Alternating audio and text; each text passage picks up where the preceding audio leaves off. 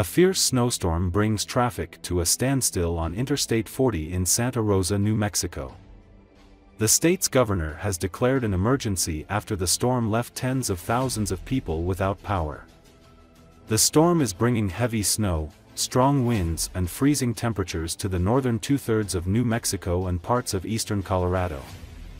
Forecasters with the National Weather Service are warning that historic amounts of snow are expected to fall through Friday, as much as 4 feet in some locations.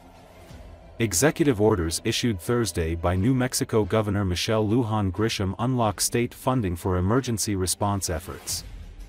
She says more than 250 snowplows have been working around the clock to clear roads and the New Mexico National Guard is helping.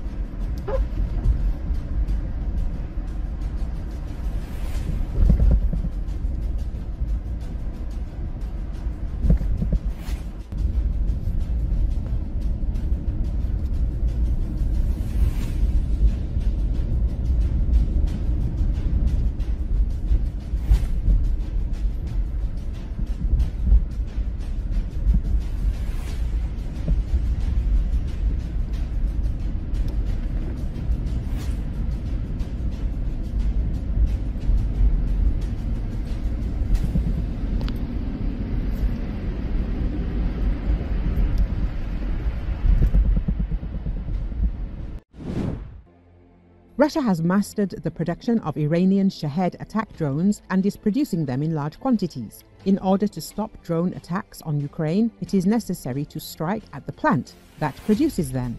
Aviation expert Valery Romanenko expressed this opinion on the Freedom TV channel. According to him, the plant for the production of attack drones in Russia is operating at full capacity. The Russians planned to make 6,000 Shaheds by the end of the year, and they had already made them by September. On the one hand, the design became very expensive, because instead of all the crap that the Iranian Shahed's body was made of, it was almost resin-impregnated cardboard.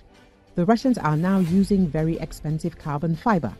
But at the same time, they are removing the flywheel and a number of systems from Chinese engines. That is, they are trying to reduce the cost by using elements that are not needed for a disposable product. Therefore, they are able to increase production, Romanenko said. He added that the Russians use Chinese engines to produce their Shaheds. Half of the electronics in the drones are also Chinese, but there are also American and European elements.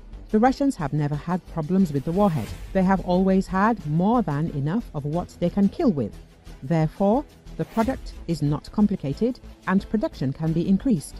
But in general, they are increasing it for the time being until it arrives there.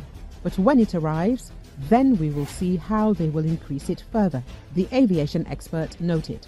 Romanenko expressed the opinion that a strike should be carried out on the Russian plant that produces drones. The most effective way to stop the Shahed raids is to destroy the nest where they are produced. Now we are preparing to produce missiles. Now we are developing jet drones. Now our drone range reaches 1,500 kilometers and Yelabuga, I think, is 1,300 to 1,200 kilometers. That is, drones are already preparing to fly there, he said.